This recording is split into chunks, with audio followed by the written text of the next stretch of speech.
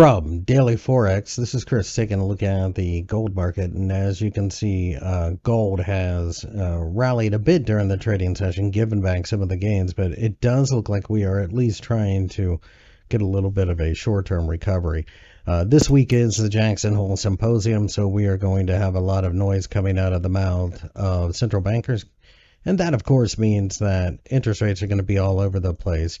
With that being the case, if we do rally, I think the 50-day EMA offers resistance. So does the $1,800 level and the 200-day EMA. If we could break through all of that, then it's buy and hold. Until then, gold kind of has to, I don't know, more or less prove itself.